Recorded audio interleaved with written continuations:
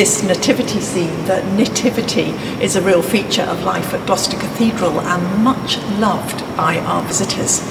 And it's said that St. Francis of Assisi was the person who first drew a nativity scene together in 1223. That was a living scene filled with people and with animals. And St. Francis wanted to take the human heart away from the secular celebration of the festival and draw us back to the incarnation, the miracle of Emmanuel, God with us. Many of us, of course, have our own nativity scenes at home, and we have several in our house. The first we got was from Guatemala when our children were little.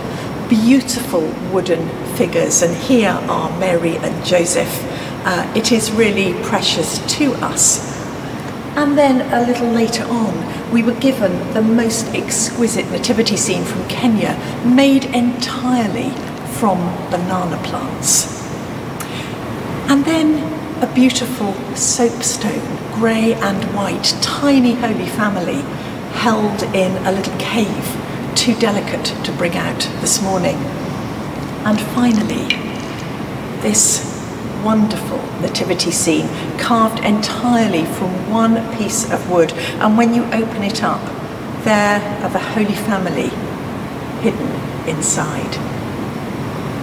Whenever we gaze upon a scene such as this, whether it's this extraordinary nativity or something carved from wood or stone, we are drawn to wonder not only at the skill of those who make them, but the faith that urges them on to create such lovely things.